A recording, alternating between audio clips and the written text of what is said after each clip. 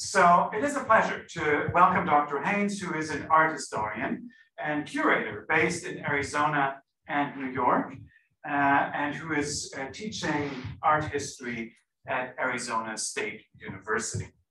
Her research focuses on modern and contemporary art and architecture and histories and theories of museums, exhibitions, and the politics of display, with a specialization in Israel, Palestine, and the Middle East.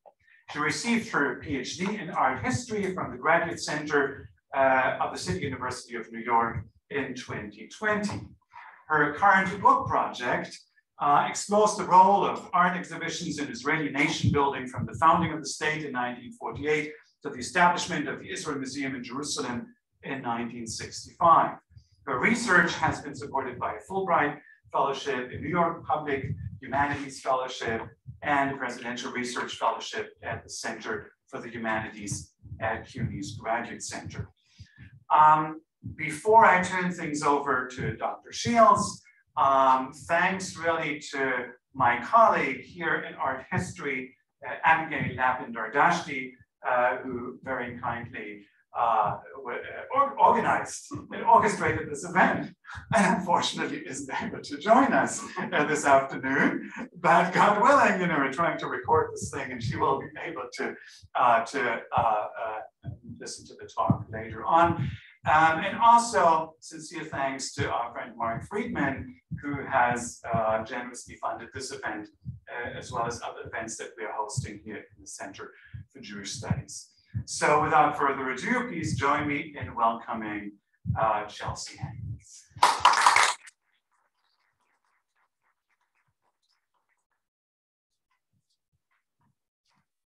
Thank you, Matthias, and to Abigail, who is not here, and everybody else who's invited me to give this talk, which is somewhat adjacent to a lot of the research that I've been doing, but has been a pretty fun exploration.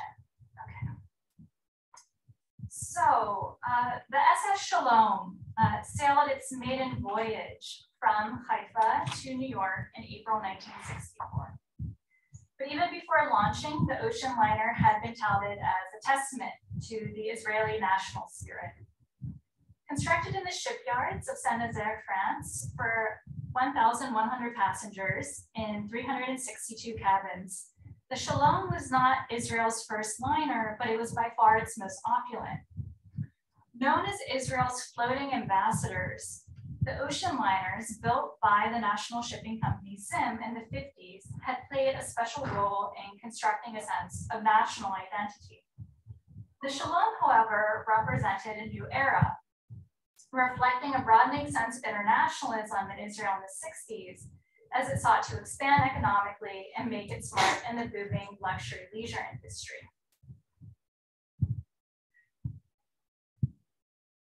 Let me move. Dramatic effect. Should I click? There we go. Okay. The Shalom's enormous size and state-of-the-art technology appealed to first-class passengers, while its Christian chapel signaled the Shalom's ambitions to compete with the major European and American ocean liners by expanding beyond Israel's existing tourist base among the Jewish diaspora. The advertising for the Shalom showcases the portended glamour of a new Israel. Sailing along its Haifa, Naples, New York route, the Shalom was not just a ship, but a sign of a new Israel. One of sandy beaches, world-class entertainment, and newly assured ease of international mobility. The Shalom was a harbinger of change in a country perhaps best known abroad at the time for its grit in the face of war. Embodied by figures like the fictional Ari Ben Canaan, portrayed by Paul Newman in the 1960 film adaptation of Exodus, a rugged kibbutznik soldier with a shovel in one hand, submachine gun in the other. At the 1947 standoff between the British Navy and the sailors and Holocaust refugees of the Exodus, dramatized in the film, became an international symbol of the determination of Jewish people to form a nation state.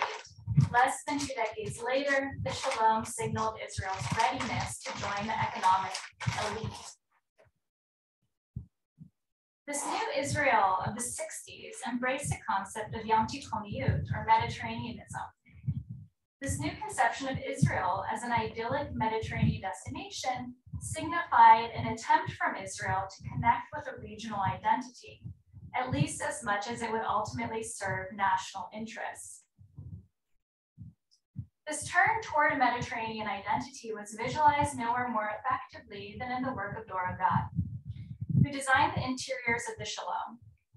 One of the most prolific designers in Israel in the mid-20th century, God's role in establishing what came to be regarded as a quintessentially Israeli aesthetic is as central as her work remains under-recognized today. Although trained as an architect and engineer, for the most part, God did not design buildings. This was largely left to the men who have been better remembered by historians.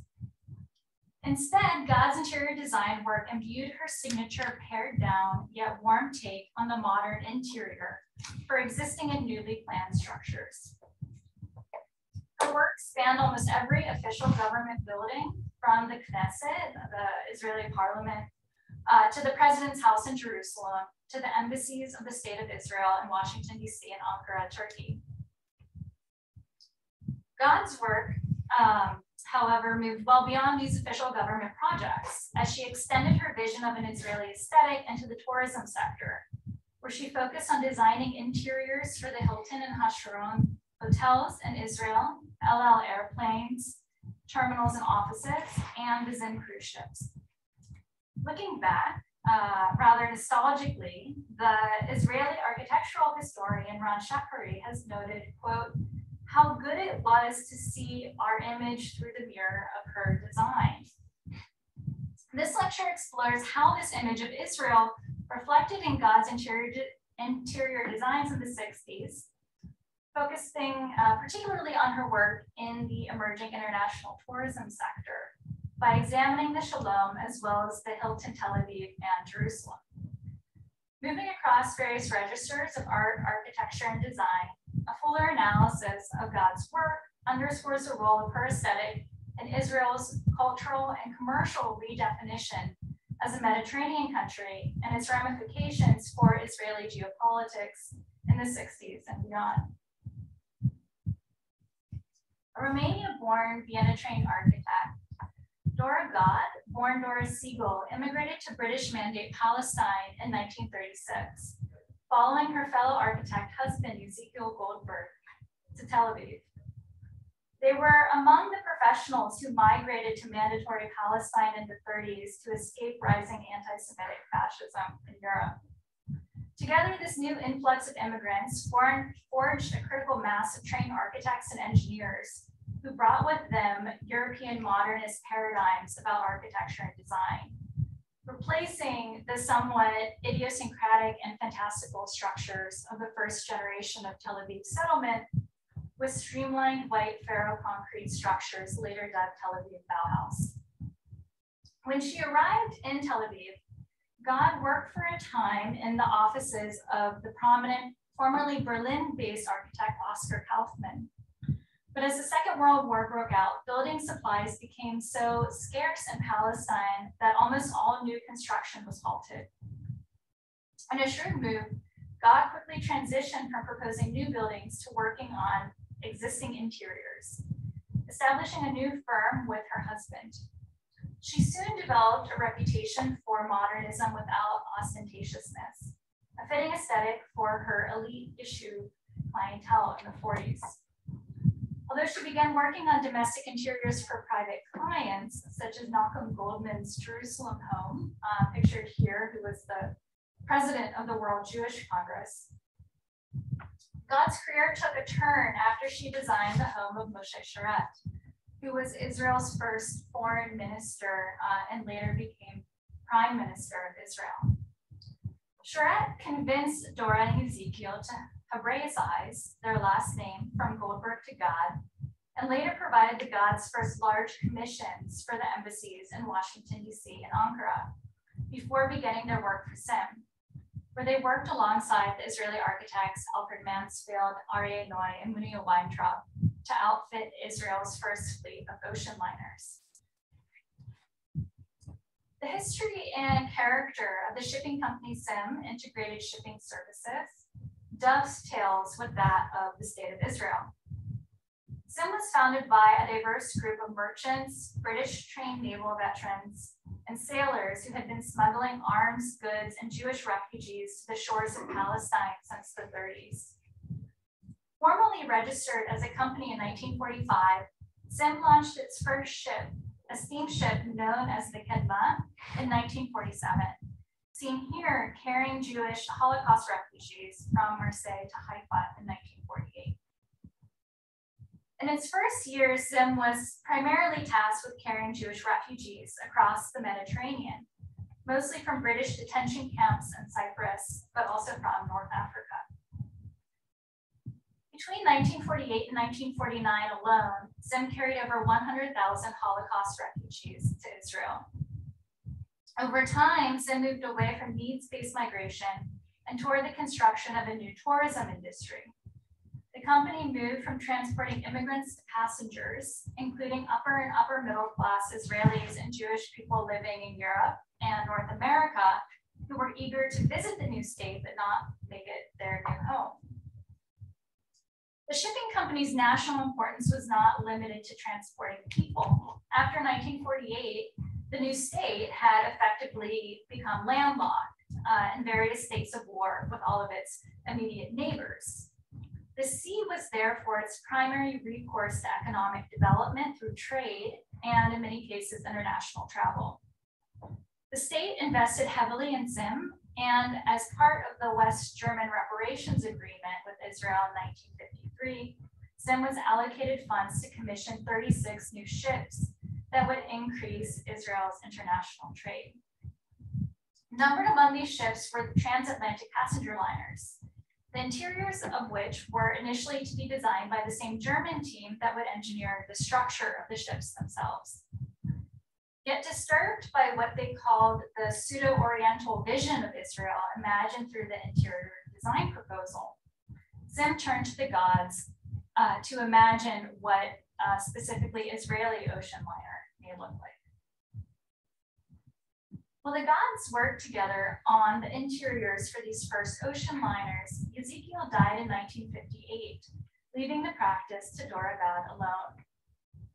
From 1956 to 1961, the interiors for 8 new ships were designed, including the SS Israel, Zion, Herzl, Jerusalem, and Woledet, which became known for their warm but pared-down aesthetics, outfitted with richly colored fabrics, local woods, and curved vaulted spaces, along with commissioned artworks by Israeli artists. These early ocean liners, perhaps unsurprisingly, were oriented to an entirely Jewish clientele, outfitted with synagogues and offering exclusively kosher dining. The Shalom, however, was unlike earlier projects in many ways. At nearly 3 times the size and substantially more luxe than any of SIM's previous ocean liners, the Shalom made the case that Israel was struggling no more. By the 60s, the continual sense of the need for industrial and agricultural development that marked the pioneer generation had lifted along with Israel's unprecedented economic growth rate of 9.5% in 1965. Politically, while the secular center-left Mapai party remained in control throughout the decade, its stalwart, David Ben-Gurion, retired from public life in 1963. And his departure moved Israelis away from Ben-Gurion's single-minded focus on state building. With the elimination of austerity measures, new markets emerged for upscale consumer items and for the tourism industry, led by the construction of the Shalom. The Shalom was almost identical in structure to other international ocean liners like the SS Rotterdam and the SS Canberra. It was the product of a team of French naval engineers under the supervision of Israeli architect Ben Kaplan, who deployed what was then cutting-edge design for transatlantic liners.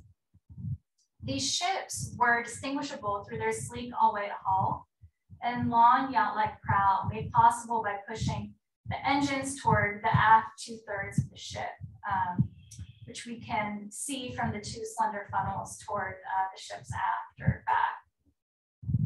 The ships held 8 upper-level decks, the uppermost 4 of which were dedicated to first-class lounges and passenger cabins, and given thematic names such as the Olive Branch Promenade. Both first-class and tourist cabins were fitted with the newest technology, with almost all cabins including their own private bathrooms and telephone lines. And in first-class, color televisions, a luxury that only the wealthiest Israelis could afford at the time. In addition to lounges, dining halls, pools, and gyms, the ship included a salon, barbershop, movie theater, winter garden, daycare facilities, and more. These luxury cruise liners, like the new international hotel chain of Hilton's, were essentially all the same in program and form, regardless of which nation, state, private company, or combination thereof commissioned it. The ocean liner itself had long served as a metaphor for modernity. Its utilitarian design and promise of efficient, streamlined, and ergonomic mobility offered a wellspring of inspiration for artists and architects of the 20th century. In his 1923 treatise, Toward an Architecture, what is now perhaps the most canonical text of architectural modernism today, Swiss architect Le Corbusier extolled the virtues of the ship deck of the SS Aquitania, noting that the ocean liner did not rely on historical styles that the architect believed would soon become obsolete, but instead expressed the unifying spatial effects of ergonomic engineering without reference to history or class, politics or place. The ocean liner became a prototype of sorts for Le Corbusier's concept of the house as a machine for living in, a new vision that would maximize a home's spatial efficiency and the human potential for development therein. This vision of modern living was effectively placeless, a utopia that would exist everywhere and nowhere at once. This architectural concept of the ocean liner is emblematic of an ideal placeless modernity, resonates with the social effects of the ocean liner, which has frequently been described as a liminal place of freedom and is seemingly a political space of relaxation and leisure where norms and conventions on land no longer strictly need apply, at least for those above the steerage. It was not up to the container then, but the interior design of the Shalom to evoke a sense of its Israeliness, imbuing the cruise ship with a sense of place, even or especially as it was a structure almost identical to others, located nowhere in particular, but designed to go anywhere. The interiors of the Shalom were primarily designed by Alfred Mansfeld and Dora. While Mansfeld designed the large corridors and entrance halls of the ship, God took charge of all of its cabins and social areas.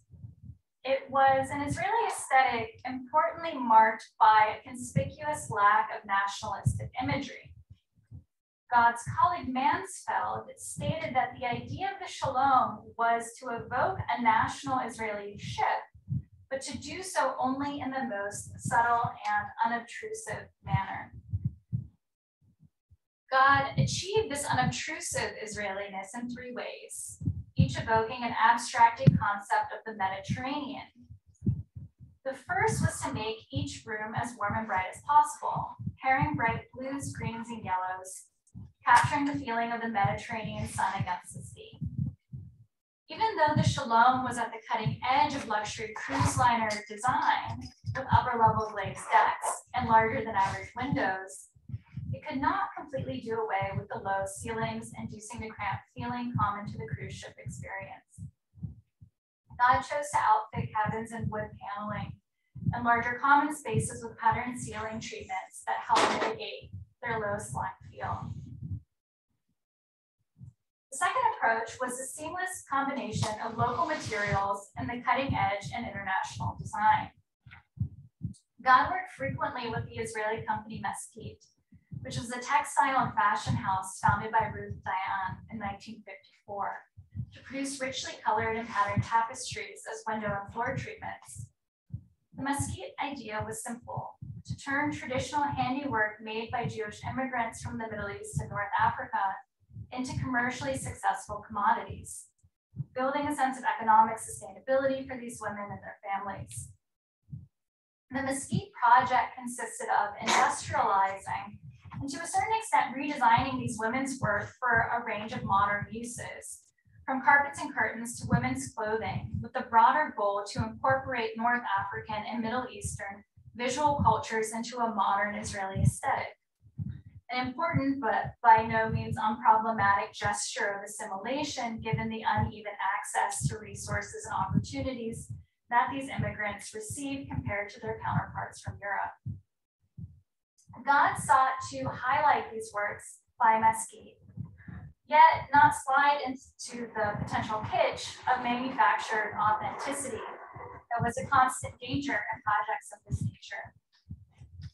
Ron Shekary notes in general with reference to God's work that without God's personal involvement, these structures of the 60s, like the Shalom, would very probably have suffered from the quote, bullying vulgarity that marks so many projects of this kind.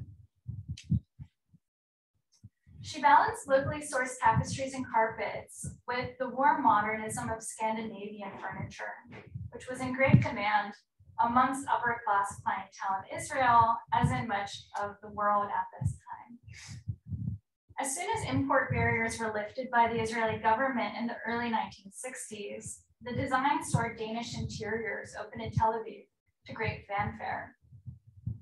There, discerning Israelis could buy chairs like the ones seen in the Shalom's first class lounge, the now iconic Egan Swan chairs first produced by the Danish designer Arne Jacobsen in 1958, itself born out of the commission from the SAS Royal Copenhagen Hotel.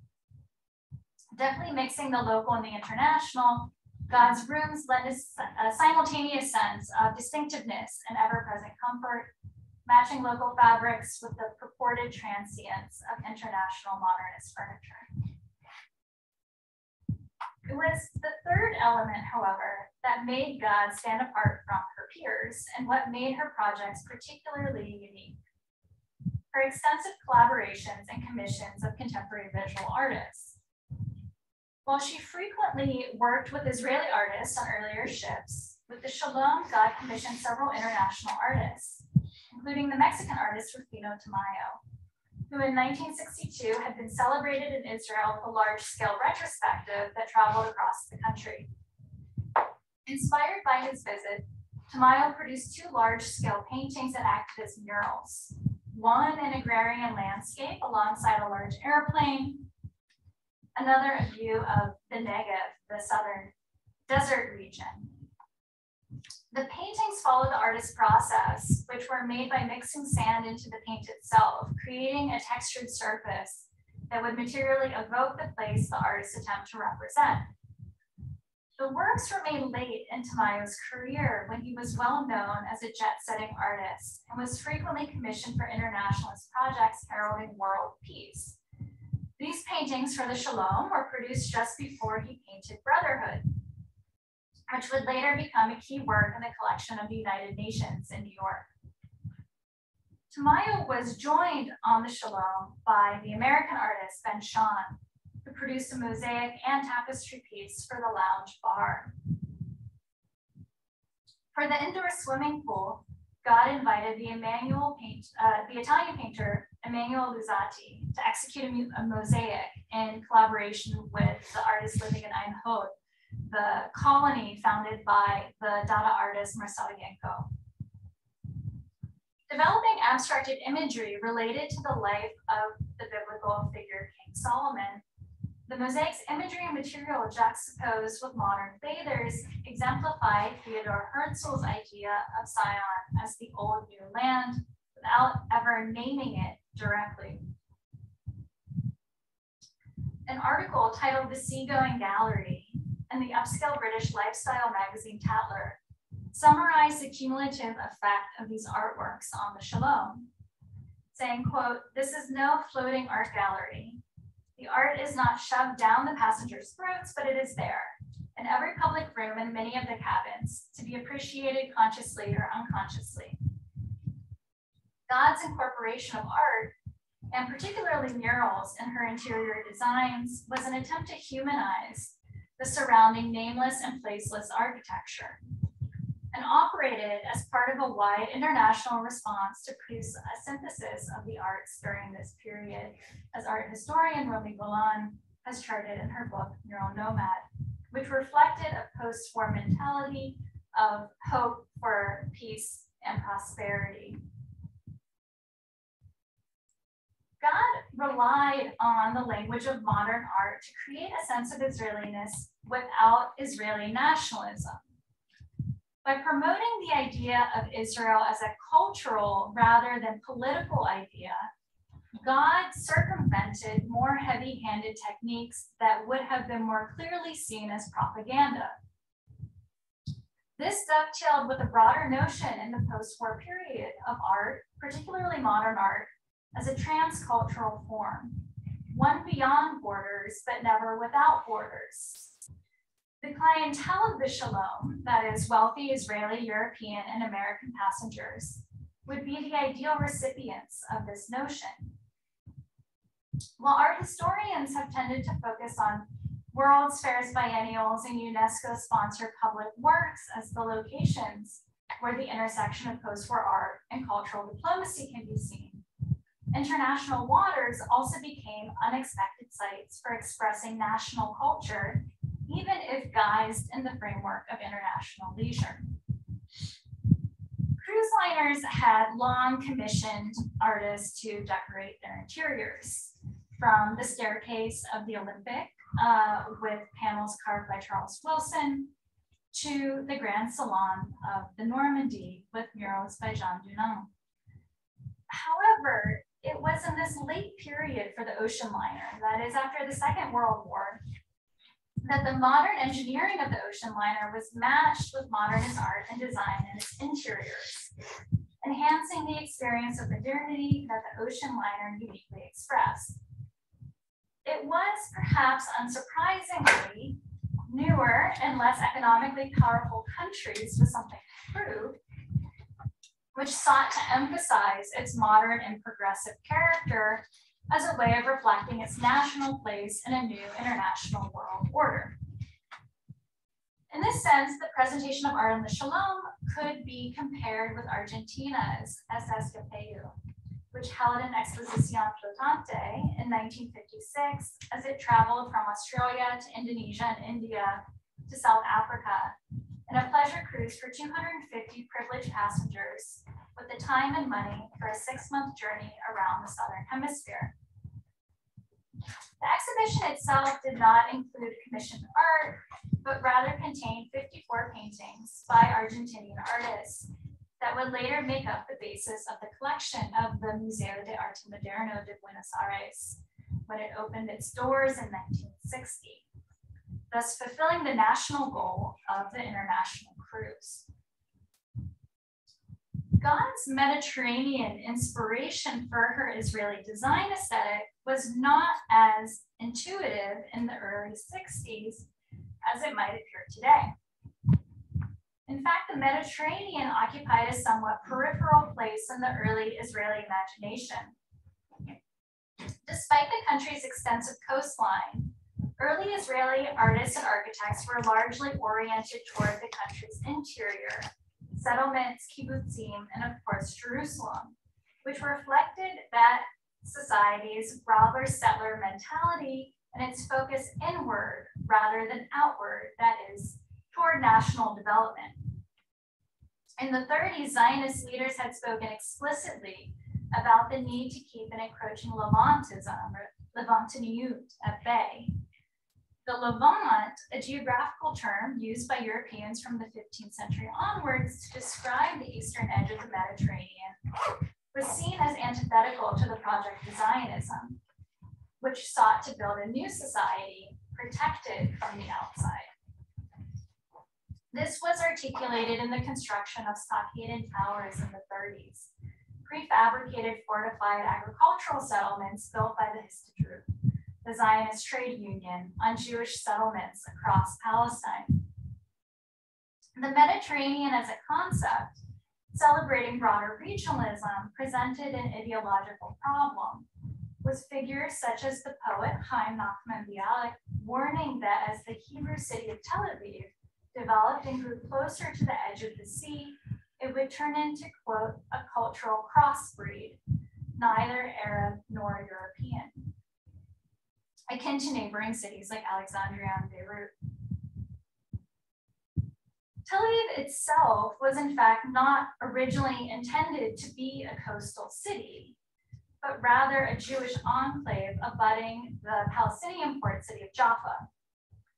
The city's original urban plan, developed first by Richard Kaufman and later Patrick Geddes, aligned the city's avenues north-south, essentially ignoring the waterfront, with the sandy residential Palestinian neighborhood, Manshia, providing a barrier that separated most of Tel Aviv from direct access to the sea. Despite these protestations and barriers, Arab and Arabic culture did, of course, informally influence Israeli culture from its beginnings through popular traditions and lived experiences. For example, linguistic historian Leora Halperin has discussed how Arabic, as well as Yiddish and other languages, shaped the development of the supposedly pure Hebrew language, thus complicating the Zionist mission of the negation of the diaspora. There was also an undeniable pull toward the Mediterranean, even as tikhoniut spread as a pejorative. Over time, the Tel Aviv municipality expanded toward the beachfront, which indelibly shaped the city's character. Starting in 1914, Tel Avivians could arrive to the sea from Allenby Street, then known as Derech Hayam, or the path to the sea. In 1932, a regional trade fair was inaugurated in Tel Aviv, sponsored by the British government. Called the Levant Fair in English, it was widely advertised with the symbol of a flying camel, designed by Aryeh El-Hanani, a symbol apparently of the Middle East in motion. In 1936, in reaction to the closure of the Jaffa port during the first waves of Arab revolt, Tel Aviv opened its own harbor. 3 years later, Yaakov Ben-Sira, the municipal engineer, oversaw the construction of Tel Aviv's first beachfront promenade. The beachfront quickly became one of, if not the primary place of public leisure for Tel Avivians. Yet Ben-Sira's plan ensured that the city ended before the beachfront began. It closed off opportunity for urban seaside development and ensured a clear boundary between the city with its social codes and the permissive zone of beach culture. Yet not all architects shared this need to separate new development from the sea and more broadly regional surroundings. The architect Eric Mendelsohn, who lived in Mandatory Palestine from 1935 to 1941, attempted to convince his fellow architects to look toward Palestinian vernacular traditions rather than European models.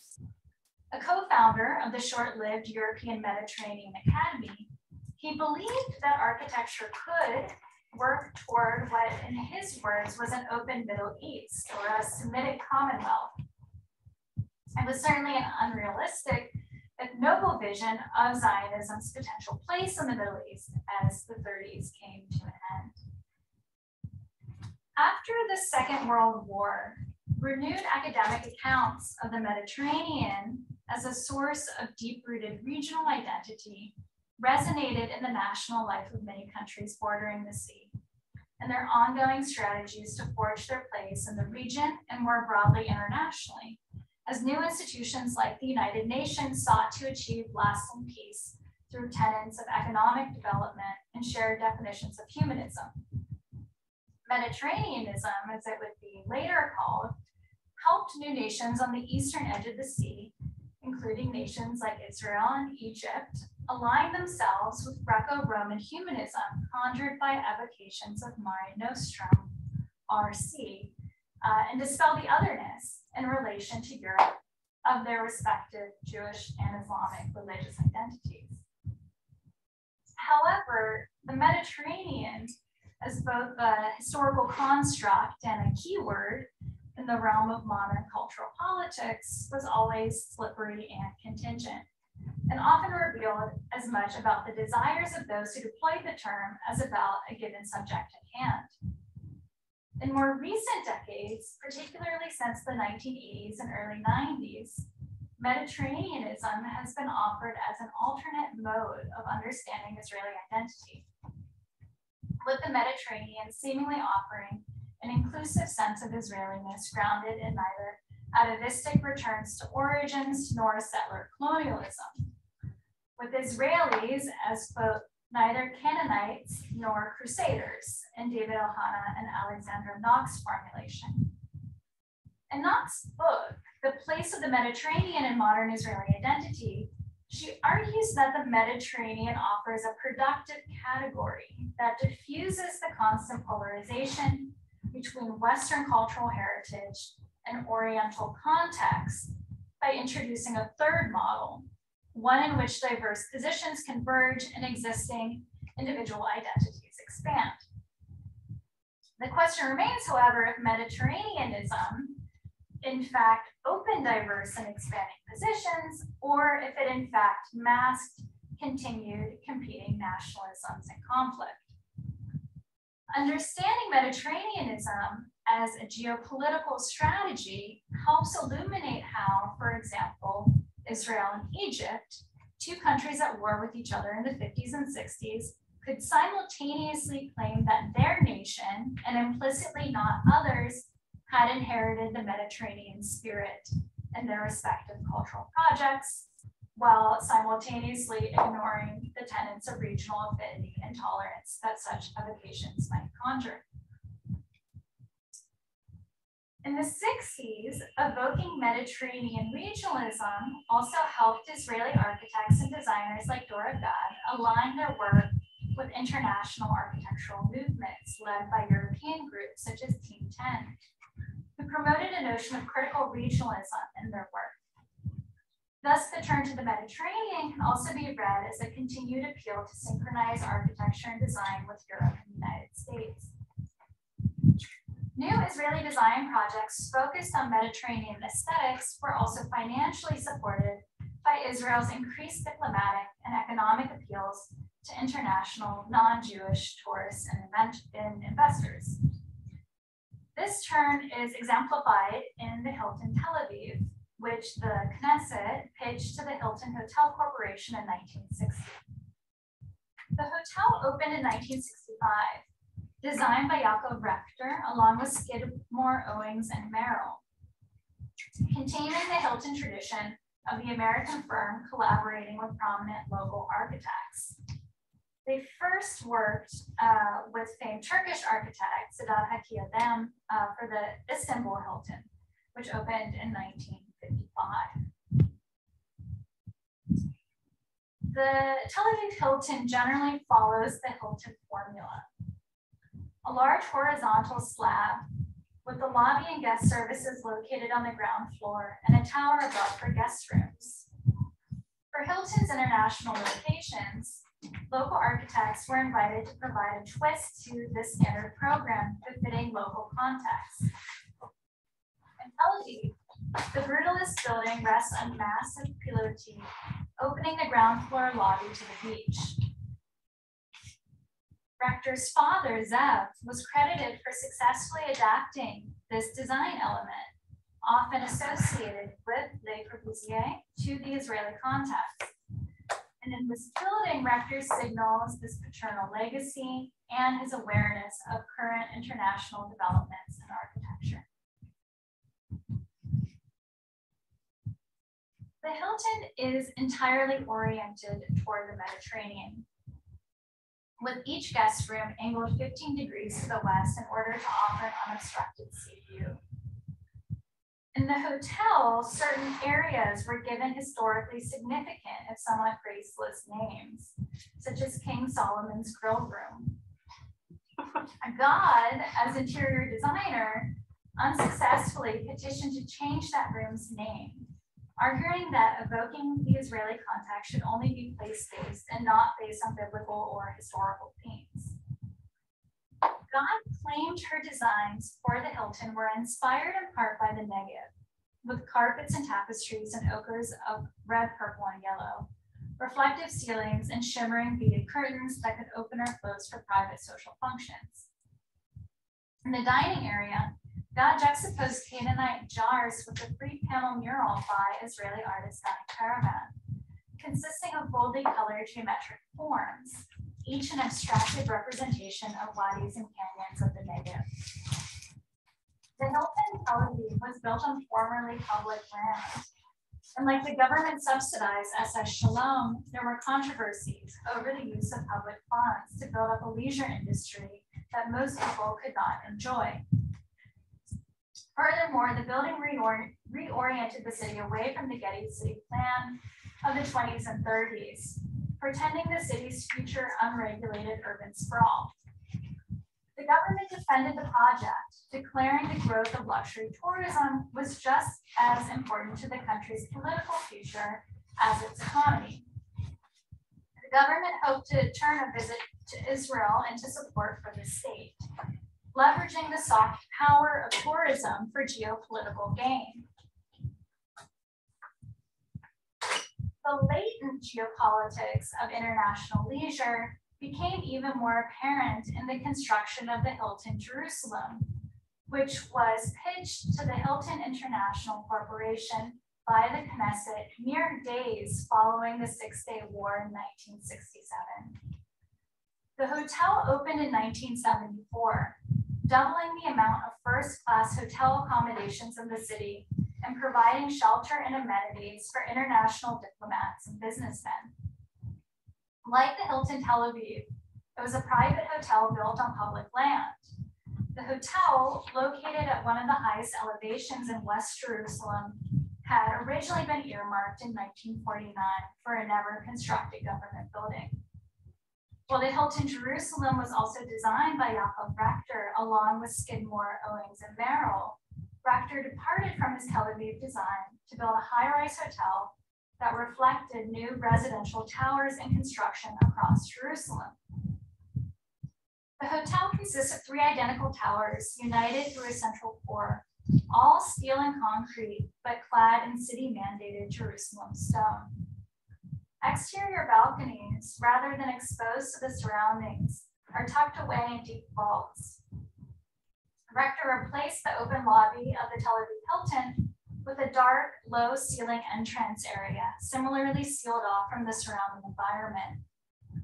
If the Hilton Tel Aviv defied earlier Tel Aviv city planning to openly face the Mediterranean, the Hilton Jerusalem stands as an expression of defensive architecture in a newly unilaterally controlled city.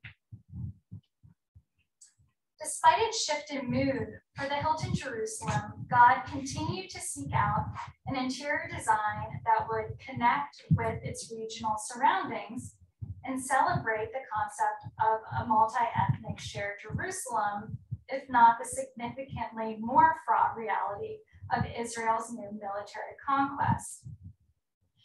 God traveled the West Bank extensively, along with Ruth Diana of Mesquite, commissioning Palestinian artisans to produce tapestries and metalwork.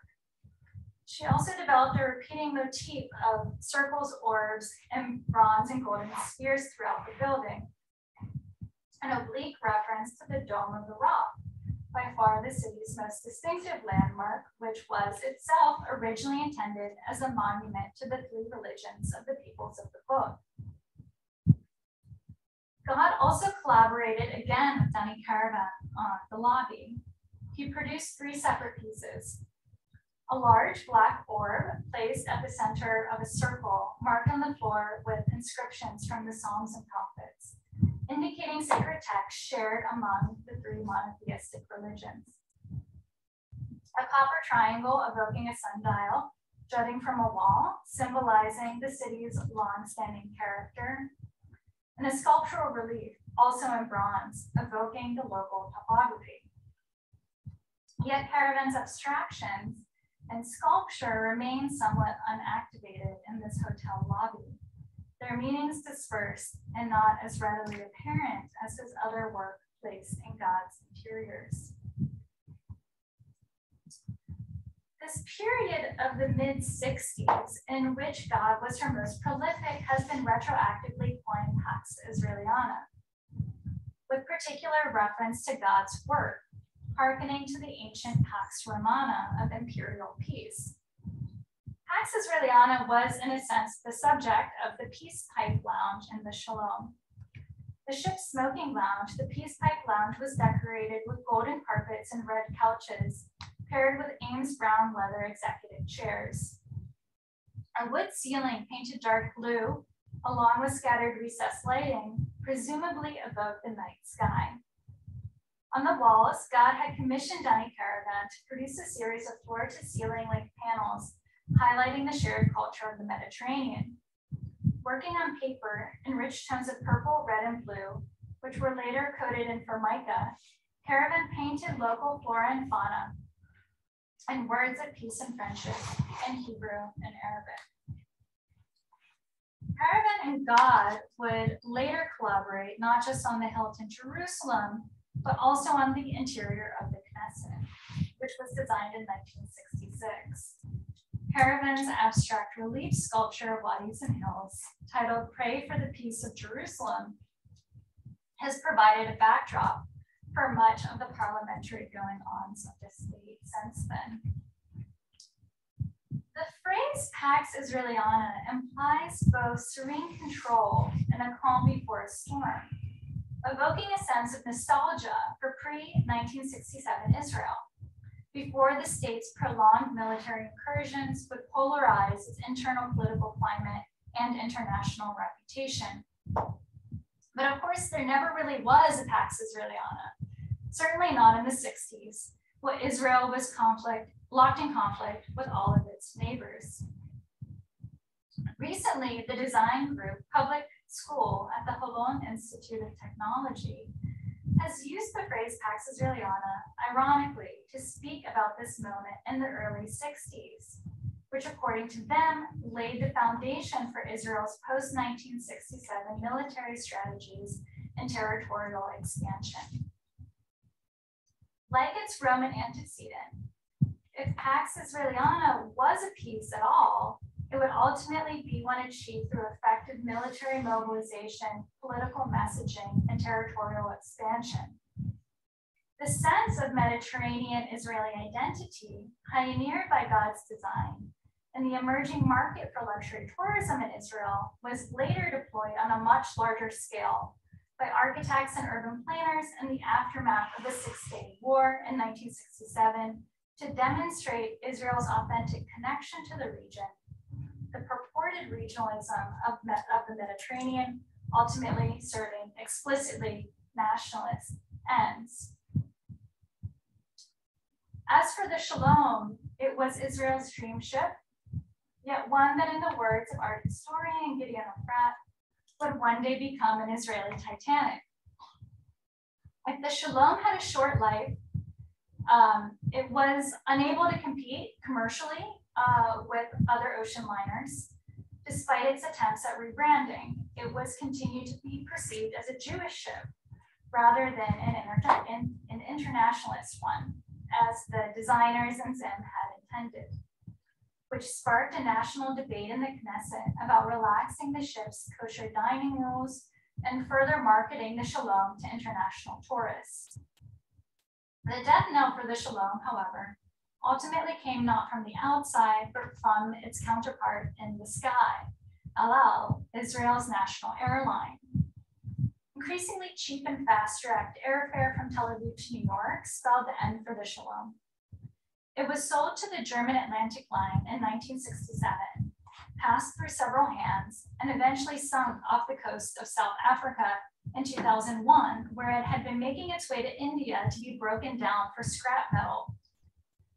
Its ignominious end, a literal shipwreck at the metaphorical juncture of technological obsolescence and neoliberal globalization, could be interpreted, as Ofrat does, as a doomed symbol of Israel's pretensions of Mediterranean unity and peace. However, for God herself, as she managed to do throughout her career, she remarkably seemed to make the best of such paradigm shifts, always staying a step ahead of economic, political, and technological developments. Her practice progressed alongside the global tourist industry, transitioning from cruise liners to airplanes by designing the interiors of the Israeli airline El Al's fleet of Boeing 747s, as well as their offices in Brussels, Zurich, Amsterdam, and Bucharest. She designed the interiors for the new international terminals for Ben Gurion Airport, which opened in 1973, as well as the El Al terminal at JFK in New York. Finally, in her late career in the 80s, spending significant time in Asia, designing interiors of new hotels and then emerging global hubs like Singapore. God's designs always seem to anticipate cultural, political, and economic shifts without fully embracing or being fully embraced by them. She evoked the Mediterranean in her work in the moments just before such rhetoric would be fully adopted by the state and architects working on its behalf. Yet God's designs did participate in a widespread geopolitical redefinition of Israel in the 60s through the commercial sector, transforming Israel's image from an economically deprived pioneer society to the idea of a Mediterranean culture rich with the trappings of bourgeois leisure symbolized by the shalom.